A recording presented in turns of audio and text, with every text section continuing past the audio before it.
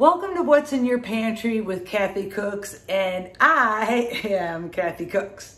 Thank you so much for watching this video today. Please subscribe below. I would love for you to support me in that way. Give me a thumbs up and then click the bell also. That bell will notify you when there's another video posted. This recipe is going to be so quick and easy. Now, if you watched the recipe I posted last week, I made a delicious, quick chicken meatball with green beans, with blistered green beans and a yummy oyster sauce.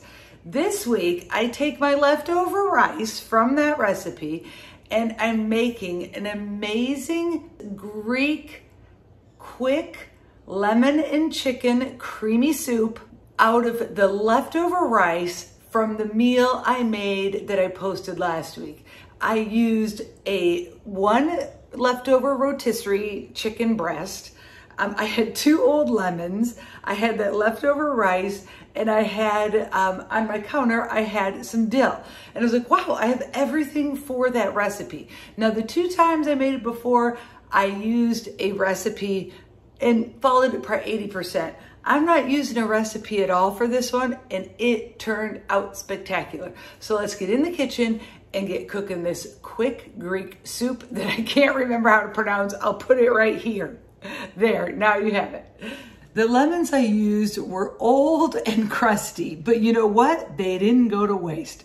One of them was so old, I couldn't even get the lemon zest off of it. So for this recipe, I used the zest of 1 lemon, but it was a small lemon. My juice of those lemons came to a little over a 1/4 cup, and I used all of that in the recipe. The next thing I did was I had a handful of dill that I had in my garden. So I just chopped a handful of dill up, set that aside. Those are the only 2 things we needed set aside. Also, I used 4 cups of homemade stock. You can go to the grocery store and buy some, use some chicken better than bouillon, whatever you need to get 4 cups of the stock. In this recipe, we needed 1.5 cups of cooked rice. Now, we're gonna take 1/2 cup of that cooked rice and we're gonna put it in our blender. We're gonna add 2 eggs to that and our lemon juice. And we're gonna blend that all up till it's nice and frothy. And that is the cream. That's the substitute. Instead of using a heavy cream, that's kind of your cream there. And you've got some extra fat in with the egg. So that's ready now and set aside. So in your simmering bowl, throw in your chicken.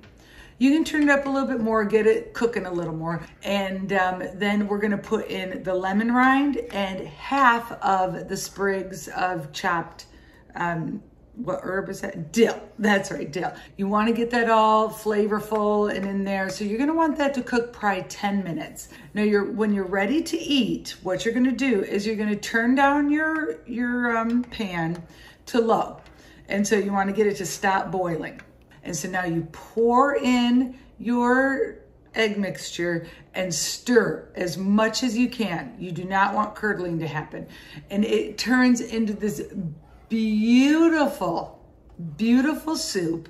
And it's ready within a couple minutes. Once you turn it back up to medium, let it cook a bit, keep stirring, and it's ready. If by chance you're like, oh my gosh, this is too lemony, you could, 2 ways to avoid that. You could either cut back on the lemon in your blended mixture and then put some in at the end until you like it, until you figure out what you like. Or if you didn't do that and you feel like it's too lemony, you can always add more leftover rice and more chicken bouillon. It doesn't matter. Salt, and I didn't put pepper. You can put pepper if you want.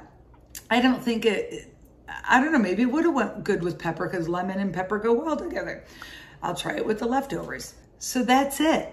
That is how quick this meal is. Serve it with a great loaf of bread.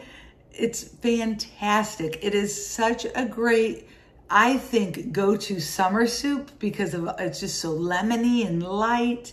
There's not that heavy cream in there. It is fantastic and super easy to make with the leftovers you have in your fridge. Thank you so much for watching. and I hope you start learning to shop your pantry. Remember to subscribe below, thumbs up, and jingle that bell.